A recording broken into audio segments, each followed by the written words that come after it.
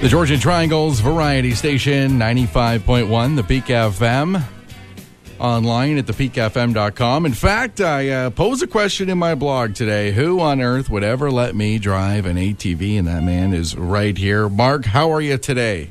Good, Matt. How are you doing? Hey, no complaints. So what is your official title?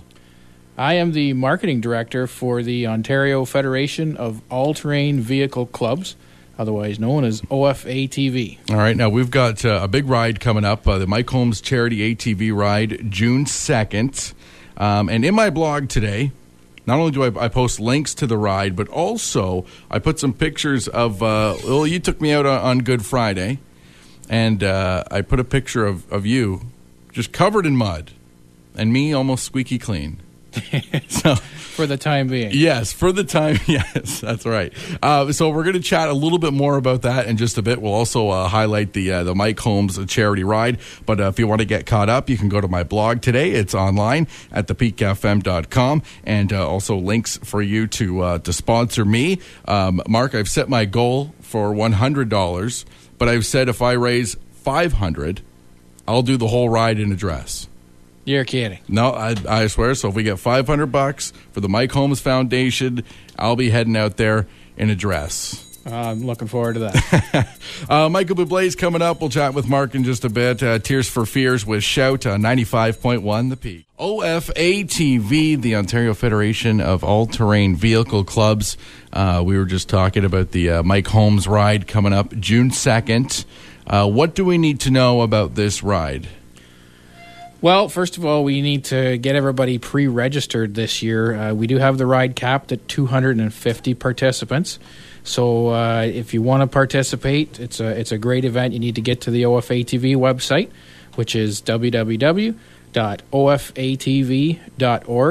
Follow the links for the Holmes ride. Get signed up. It'll create your own profile on there, and you can link it to Facebook and Twitter, and you can get some pledges, everything going towards the Holmes Foundation. And one of the things I noticed, which I thought was very cool, and we talked about on Friday, was that they have tips on fundraising.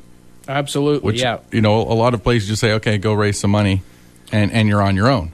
No, they give you the tips, they give you the tools. We're really looking forward to this being a lot more successful than the old method of asking you to go and knock on your friends' doors. Mm-hmm. And which involves driving around and such. So this is an electronic means. You're actually making it a lot easier for your friends and family to donate some money, $20-$40 towards a great foundation. And it is in support of the Mike Holmes Foundation. The mission of the foundation is to ensure that all residential renovation and construction in the country is done right the first time. Another thing they do is they fund and support the training of youth in skilled trades. They do apprenticeships, scholarships, and bursaries. Once again, you can go to the Ontario Federation of All-Terrain Vehicle Clubs website. That's ofatv.org, thepeakfm.com, my blog. There's pictures on there of Mark getting stuck in the mud. And Matt driving right past me. What? Not offering to help at all. What else? Is that it? Do we need to know anything else? Well, just want to mention that this year the ride is in a different location than it has been in the past, which was on Base Borden. This year we have the privilege of hosting the ride on one of the OFATV club trails. The local club to this area, in fact, Central Ontario ATV Club. The trail is right in the heart of Springwater. We're going to be making some use of some designated trails in the county of Simcoe. So this is a lot of people put together to make this happen, a lot of different organizations. We've got some great sponsors this year. Bombardier Recreational Products has be on hand with a fleet of vehicles for the VIPs for Mike and his crew. Horseshoe Valley Resort has been instrumental in offering places for people to stay and the venue for the reception afterwards.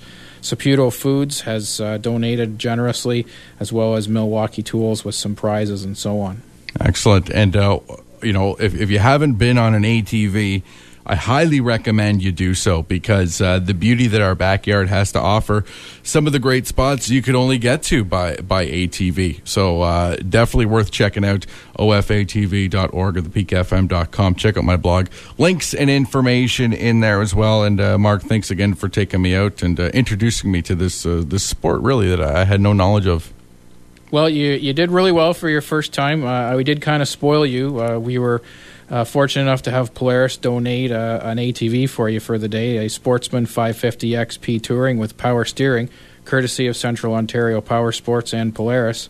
So we had you on the cream of the cream, and you did a really good job. You caught on real quick, and as I say, there was a spot, I have to admit, and I don't like admitting this, but I did get myself stuck. I was in the process of winching out, and Matt, for some reason, you had it all figured out. You put your weight where you were supposed to, and you got through it without any help at all. So hats off to you. I think it's just instincts. That's what it is.